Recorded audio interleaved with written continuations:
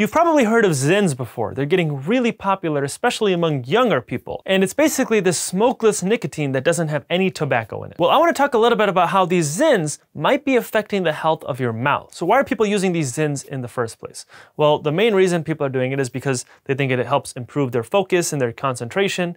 Some people use it as an alternative to smoking cigarettes. And in this case, it's better for your lungs because you're not inhaling anything. And another reason people are doing it is because it's more discreet. Instead of smoking a vape or something and then blowing smoke around everybody and then annoying everybody around you, you can just pop one of these in and then be more discreet about it. Now, how does using this Zyn exactly work? Well, it's done by putting this pouch of nicotine in between your lips and your gums. Now, this cannot be good for your gums because if you do it over and over in the same spot, it's gonna cause a lot of irritation in your gums. Now, we have plenty of cases where if you put these tobacco pouches against your gums, then over time it can lead to mouth cancer in that spot. And it's because of that irritation that those tobacco pouches are causing. Now, going back to these Zyns, the good thing is there's no tobacco in it. So I don't know for sure if it's gonna cause cancer or not, but it can still irritate your gums and cause other problems. And this is especially true because this is still gonna be a habit-forming thing.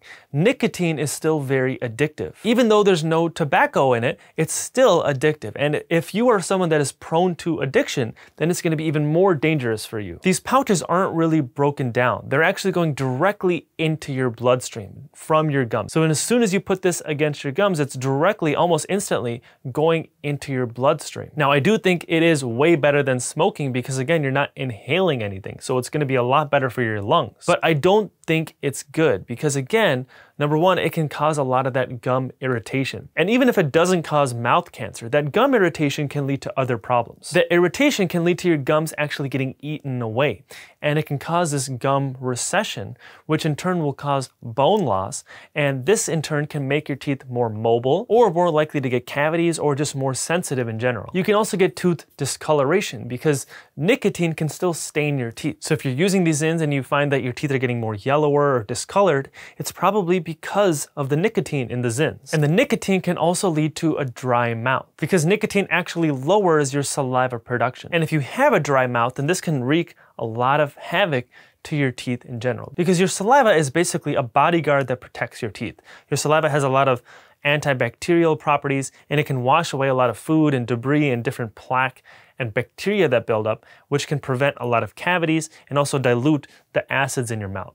But if you don't have enough saliva in your mouth, then you're gonna be way more likely to get cavities and gum disease. Now, not many people realize how big of a deal having a dry mouth really is. A lot of the elderly patients that I see that are on a ton of medications that also in turn have a dry mouth, all of a sudden get a ton of cavities when they haven't had cavities for many years. And the reason is because they have no saliva protecting their teeth. And there's a ton of different saliva substitutes out in the market, but none of them really work so well. And I haven't seen anything that's been successful in preventing cavities in people that have a really dry mouth. Now, another thing to know with nicotine is nicotine has a lot of vasoconstrictive properties, meaning it can impact your wound healing and your blood flow. So if you're ever getting a surgery or a different procedure done, then using this nicotine can delay your healing afterwards. This is also the same reason why smokers who have really unhealthy gums don't really have their gums bleeding a whole lot. Because one really common sign of gum disease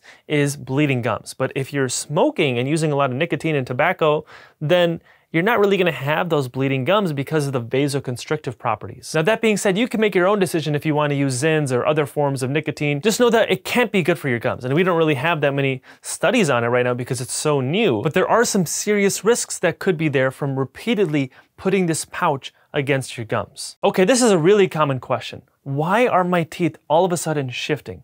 My teeth used to be perfectly straight, but now my teeth have started drifting a little bit, or my lower front teeth have started crowding a lot. Your teeth don't just magically shift for no reason. There has to be some sort of pressure or something applied to that tooth